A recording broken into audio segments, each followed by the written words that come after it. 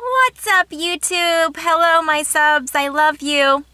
Welcome back for another dyslexic author reading of Fairies of Elysium by myself, Danielle Marie Linton. Today we will be working on Chapter 2.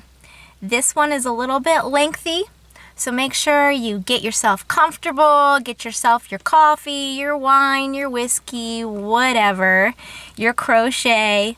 Sit down and relax. It is now time for Chapter 2.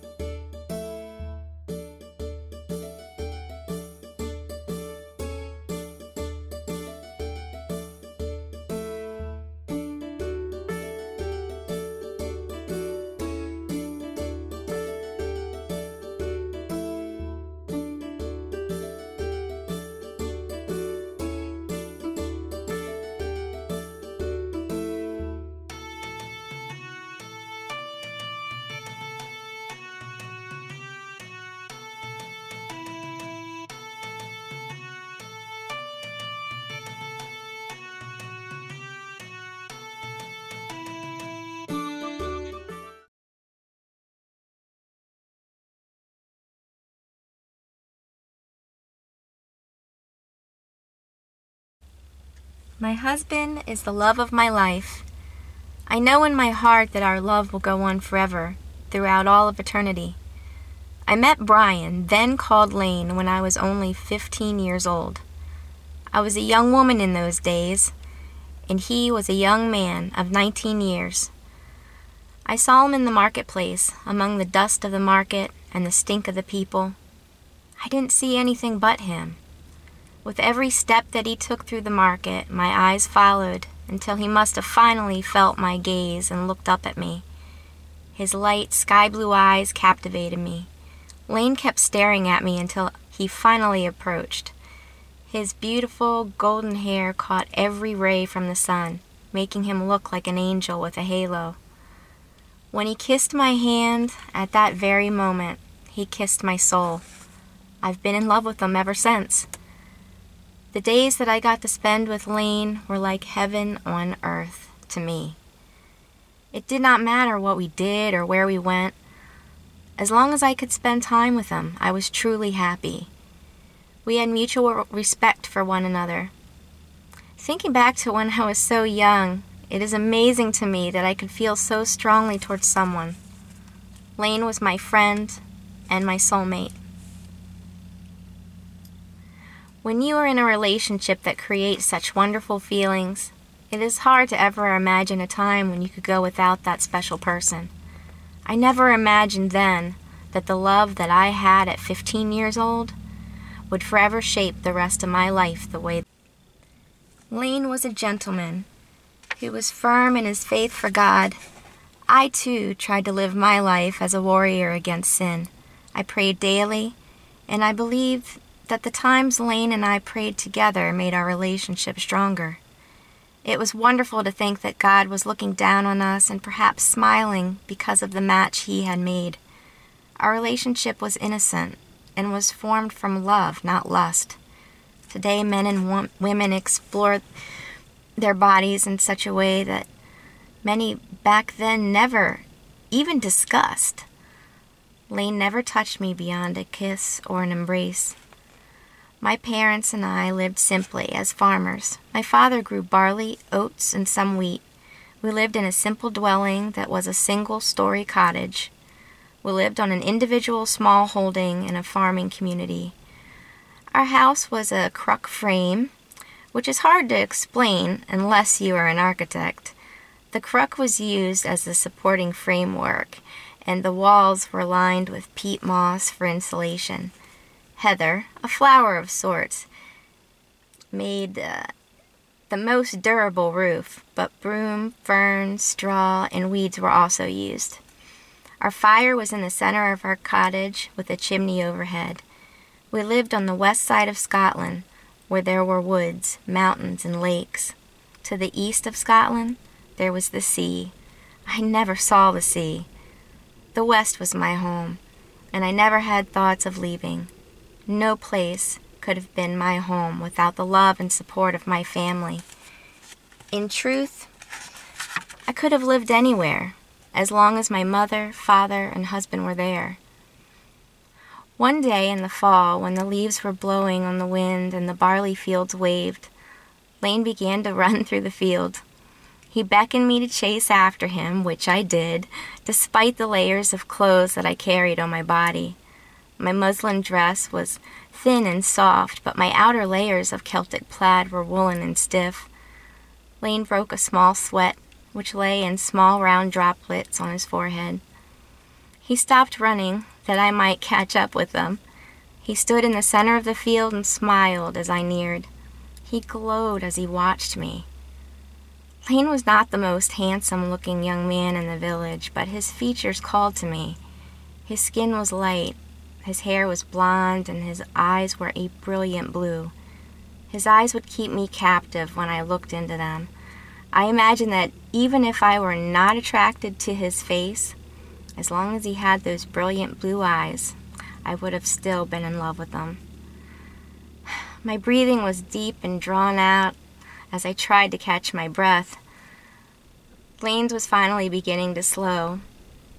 I came close to Lane, and both of us just smiled at each other.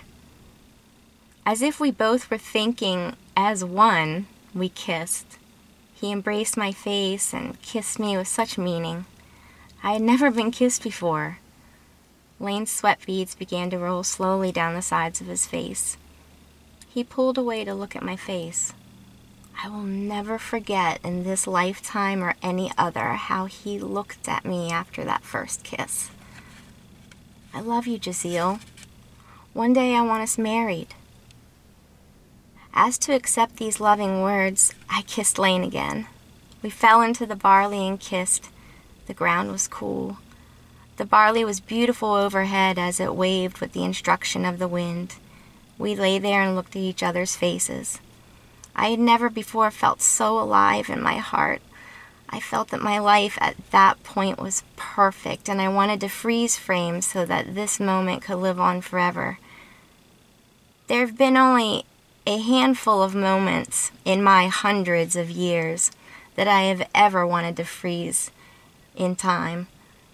Have you ever caught yourself in a moment where you felt perfectly happy?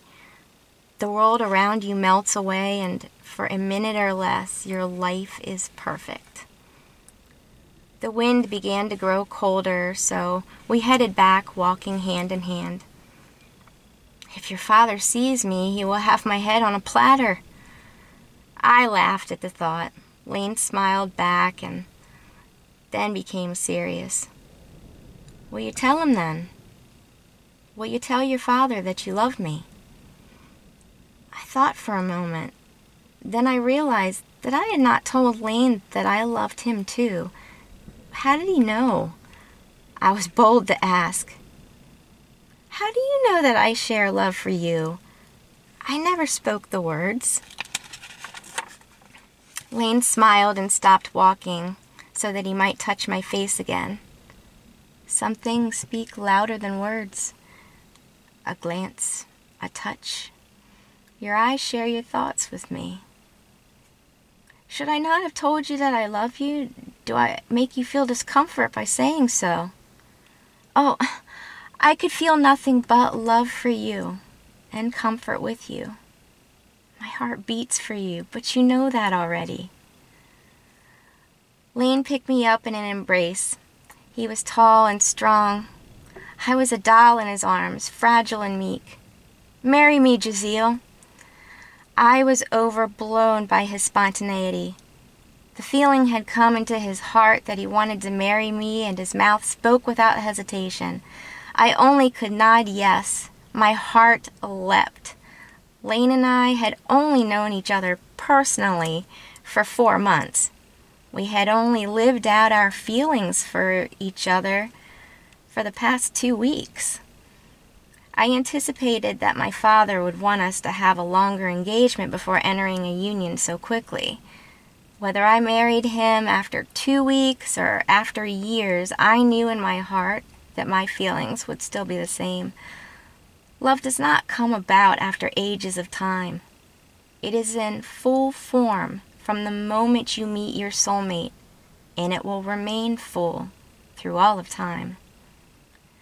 Lane was a simple farmer like the rest of the people in the community.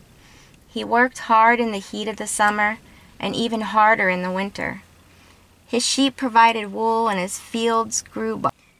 His arms were strong, and I could see his muscles as he pitched straw into high piles with his pitchfork. I would hide behind the other piles of straw in hopes that Lane did not know I was watching him. I loved to see him in his natural state. After some time, he would always find me hiding behind a pile, and he would take the opportunity to kiss my cheeks. Lane was always so patient with everyone he knew, and with his animals too.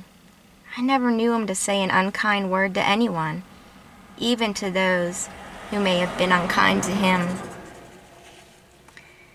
Lane had no family. Both of his parents had died when he was 12 years old. Although I never asked for the details, I heard from others that they had some illness. Lane was fortunate not to catch the deadly illness. He had no brothers or sisters, just like me. He was eager to make me his wife so that he could start a family. I would become the only family he knew.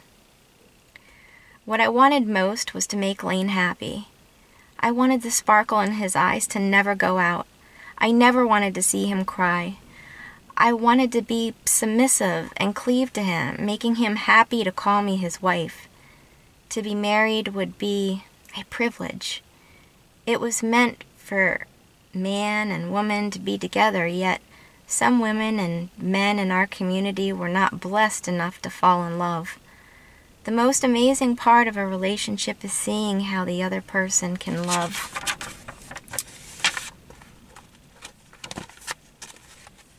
I knew that I was blessed with a pretty face, but what of the rest of me? Lane loved me for who I was inside. He loved my spontaneity, my humor, my talents, and the way that I could give love. Each moment that we spent felt like we had known one another for years. We both agreed that our souls surely must have been together in heaven. My beauty slowly became a curse. The king, young King John Douglas, would ride through the village just to catch glances of me at my daily chores. King John was from the Royal Douglas clan of Scotland. He had looks that were in good taste.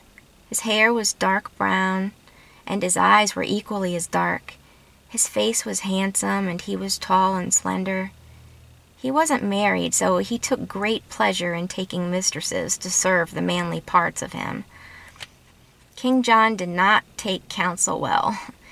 He, of course, was advised to take a queen. He would reject all suitable ladies of court after he promised to make them queen, and then slept with them. When a woman's place in the bed started to bore him, she would simply be dismissed. As a result, many young women remained tormented the rest of their lives because of their acquired black sheep status in their community. No one wanted to marry damaged goods. No man or woman could have respect for any young lady who was so readily used. I only understood these things later, once my innocence was lost. At that time, in the grand scheme of life, I only knew love and respect for my parents, Lane, home, and my land. Such issues of intimacy were rarely discussed, thus leaving my mind innocent and pure. Lane and I became engaged to be married. The only setback was the dowry that my father wanted to save for me. He wanted to have enough to give Lane so that our lives could start together in a good financial state. The worst thing for simple village folk was not being able to pay taxes due to the king. Lane and I decided to wait for only a few months for my father's situation to change. Perhaps by then my dowry would be plentiful. The 3 months that we waited for matrimony were the 3 months that destroyed my life. Other lives around me were also taken. My hair flowed like the river Nile. It was long, down to my knees with natural waves, and had a pretty almond and auburn luminescence. My eyes were a piercing green, which was somewhat common among most of the Scots in my village. My parents, from the time I was a small girl of 10 years old, would allow me to walk a few steps in front of them through the marketplace, just to observe the looks and hear the comments from others about my beautiful hair. As a teen of 14 years, I began to fill out until I had a bosom that was plump, but just hardy enough to enhance my tiny features. My waist has always been small, and my height only 5 feet. My mother said that if ever a fairy existed, I was it. It was a joke between us and never thought of as a foreshadowing of my future. Wayne and I would meet every day behind a straw pile belonging to my neighbor's farm. The neighbor's farm was far enough away to be out of sight, yet close enough for us to hear when I was being called. He kissed me on my lips, cheeks, and neck with such softness.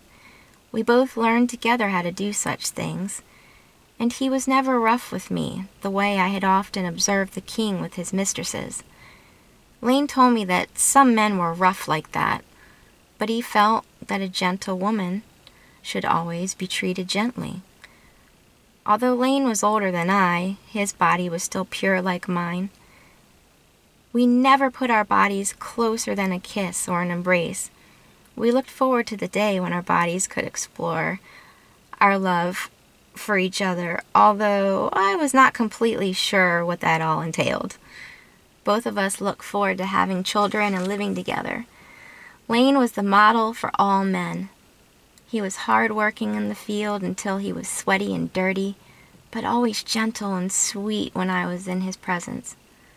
Lane assured me that I was always beautiful to him and that he loved me. He told me so every day.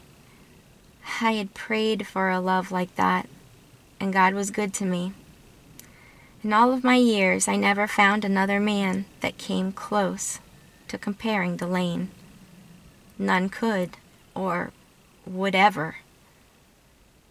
Unfortunately, we humans have a way of messing up God's divine plan with our crappy sense of free will. King John began to come around the market every day. His presence always unnerved me, causing the tiny hairs on my arm to stand on end. I knew deep inside that this man would be the one to take my destiny away from me. Gossip soon began to circulate that the king was looking at me as his new mistress. He stared at me as I walked and was always able to draw the attention of others while he gazed. Soon my mother and father observed his behavior and became afraid of his lustful glances. Everyone took notice, in fact. The king knew that soon I would be married, and on that night he could feel free to take me into his bed. This was the crude custom of those times. My father spoke privately to Lane, and together they devised a plan for us to sneak away quickly after a quiet wedding ceremony. Lane would take me to another part of Scotland, where we would build a house in the woods and raise a family. Perhaps we would even build our home beside the sea. We could have discovered the many sea animals of which we had only heard, but had never seen. My parents promised they would never say they knew our whereabouts. They would keep my whereabouts secret from the eyes and ears of the villagers and possible informers. Later, my parents would sneak away to join us and help to raise their grandchildren. My mother worked quickly on a new dress for me. Weddings for simple folks were not flashy or anything spectacular, and any dress would have served quite nicely. Being an only child did have its advantages. My mother always wanted me to have the best, and so a new dress was made. It was a lovely dark brown dress with long flowing sleeves and the bodice cut so that my bosom showed its creases. For the first time in my life, I saw what everyone else saw. I was a beautiful maiden. My long, flowing hair was part of my adornment that was not made by my mother. I also had a simple flower wreath to place on my head. My father's eyes started to mist over as he looked at me. He loved me so much. I was still a child in his eyes, although I was considered to be a woman in those days. I was only 15 years old and had just begun my menstruation only 2 years before. Time was different then, but the situations never change. I was a woman at 15. I was married to my love. The ceremony was simple. No rings, no guests, no cake, and only the vows on which we promised to be as one in the sight of God. Our ceremony was in my parents' cottage, and when it was over, our friar left quickly and quietly, trying not to be noticed. Soon after him, Lane walked out, only to be seen in a passing glance by King John Douglas. King John quickly noted the friar that proceeded before Lane. He rode up and stopped the friar, questioning him about where he had been. Friar said that the young lady Jezeel was sick, and he came to pray for her and give her the sacrament of being anointed with oil. The longer the questioning went on, the more Friar began to sweat. King John knew that he was telling a falsehood. King John's men took the friar, a man of God, into their hands. You must understand the seriousness of this action. Today, when an officer takes you to jail, in most cases you spend the night, pay a fine, and then you are released. In my time, punishment was cruel and often without just cause. King John was known for his cruelty and feared by everyone. Once our friar was taken, we knew that no one was safe. My father came out of the house and immediately noticed the disconcerting silence. King John was standing at the foot of the door. My father thought how odd it was for King John not to send one of his men. This situation unnerved my father. He knew that we were caught. By this time, I had already changed out of my wedding adornments and into my everyday dress. My possessions were gathered, and I was ready to go. I had to meet Lane. Just then, my father was pushed out of the way, and King John barged in. I stood there with my mother at my side. As soon as I saw his face, I began to shake. My mother and my father were ordered to be taken by the guards. I thought at that point that I'd doomed my parents. I remembered the conversation. I will tell it in a language you can understand. You are looking well, Jezeel. Your friar tells a tale of you being sick. I see no sickness on this face or fever on this brow. He began to feel my face and brow very gently. His eyes had an odd mixture of love, lust, and jealousy. Perhaps this was the moment for which he had been waiting. He needed to catch me vulnerable in order to get me to come with him. He continued to speak in a cocky voice, proud to be in control. I know what you just did. You know that you are mine before you are his. Come with me and live, or the friar and your family will die. I tried to act and sound like I didn't know what he was talking about. I know not what you speak. You lie. Do you know what happens when your king is lied to? Yes. I lie not. I am sick. I am sick every day. I cannot lie down beside you. I am with child, I said, stammering to think of an excuse that might turn his eye away from me and onto someone else. Ah, then you are married still. Unless you laid down with him before your wedding, which I do not believe. You, a maiden of such quality. You belong to me first. I couldn't do anything but stand still. I was thinking about Lane. I hoped with all hopes that he was in our meeting spot. I stood there like a board. King John took his hand over my heart to feel my fierce thumping.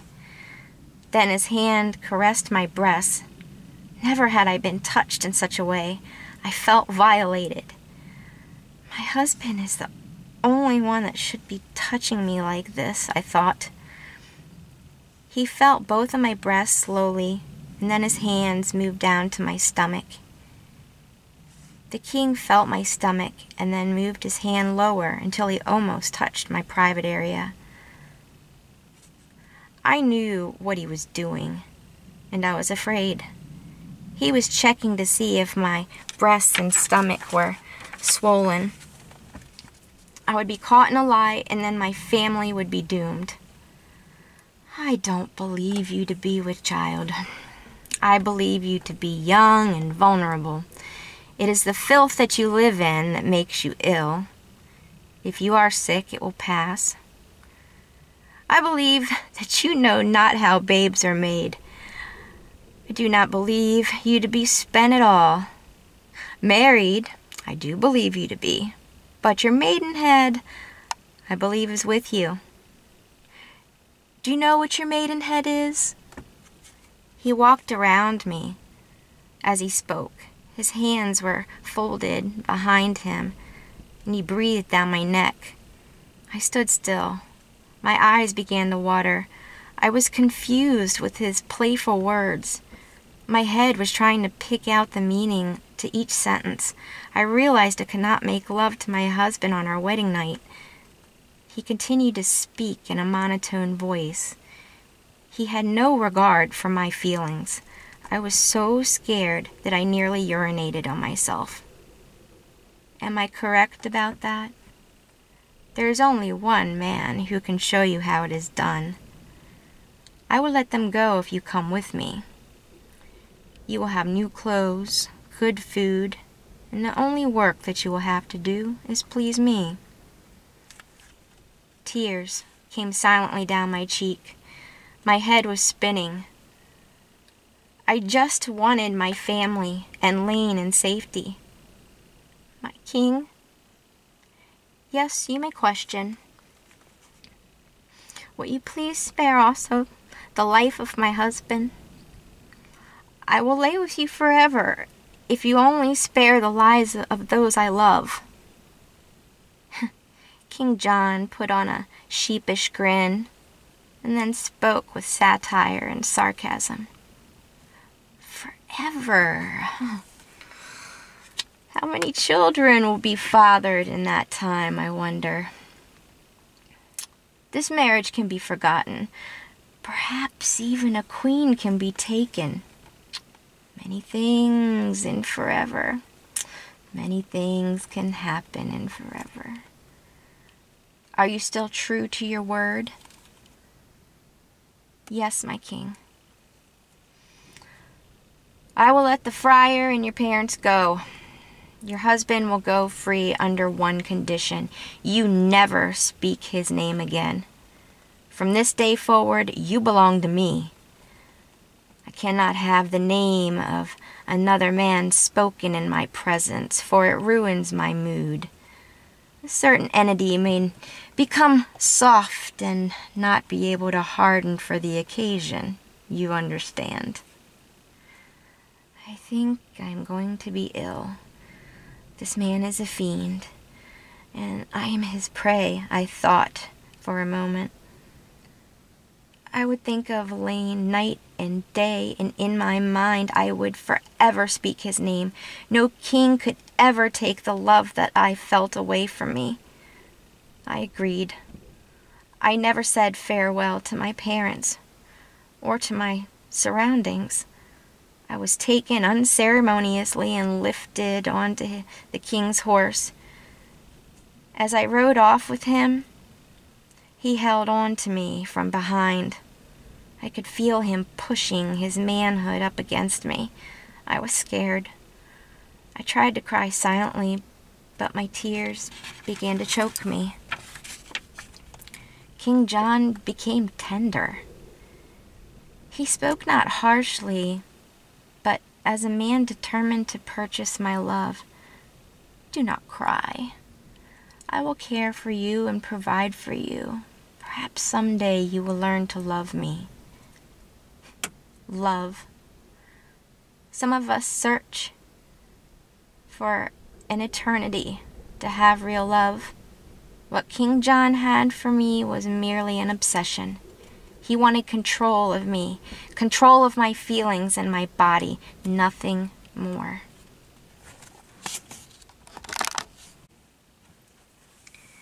Maria was the head maid of the castle. She became the woman that I would go to when I needed advice or if I needed a comforting embrace. She was older, like a grandmother, with a big bosom and a healthy body.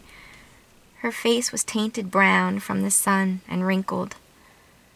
At one time, she was a nursemaid for the king himself. Although he drank the milk from her breast, she was never regarded as a mother figure to him, at least not in the presence of others. I felt that if I could trust any person at all, it would be gentle Maria. I sat in my own chambers. I had space of my own in the castle, but no appreciation of it. No amount of lavish luxury could ever take the place of a humble surroundings with the ones that I loved. My true family was my mother, father, and Lane. How could I have a life without any of them? John left me to myself for a little while. I had to get used to my new quarters and to my situation. I had spent the days in my bed, which was large and soft compared to my hay-filled sleeping corner. I wanted to sleep off the pain of my loss. I never expected that losing love could hurt so badly. My heart, I could feel, was breaking. My soul was going into shock from the absence of its mate. Day in and day out, from that point in time, I knew that I would think about Lane every moment. Not a day could ever go by where I didn't think of him. In private, I called him John. At his request, I lived in the castle for 3 nights before John wanted me in his bed. The day I knew I was to lose my virginity finally came. Several maids came bursting into my guest chamber as I put on my gown to sleep. After they bathed me, they held out a new garment for me to wear. I needed to don a virgin white nightgown. After I had dressed into it, the maids began to fix my hair, and one lined the back of my neck with some kind of scented oil. I was to be presented as a young virgin rose. Maria came to me and said that I was requested in the king's chambers. She held my hand and said not to be afraid. The other maids looked at each other with a look that strangely said for what I was in store for. I walked slowly down the corridor and began to shake. I was scared to death of what was coming. I was terrified of bearing my naked body in front of another, especially one that I did not love. I felt faint from thinking about how God must be looking down on me. I tried to be good. What will I be after this? Will I be looked at like Mary Magdalene before Jesus took her sins away? Will members of the royal court spit on me as I pass? Maria told me to relax my body when the pain came and to think of something else. She said that if I let him touch me and tried to like it, the pain would come with more ease. She urged me to speak to him gently and not to show him I was frightened. She advised me not to show my innocence. I was so desperately confused. Pain where? I was frightened as Maria walked me down to the king's chamber door. I felt as if I were a small mouse about to walk into the chambers of a huge hungry cat. My body began to shake more fiercely, and the palms of my hands began to sweat. Even my lips and teeth began to chatter, as they did in the winter air. I took a deep breath. I rapped on John's door, and I was told to enter. When I entered, he was sitting on the bed in a robe.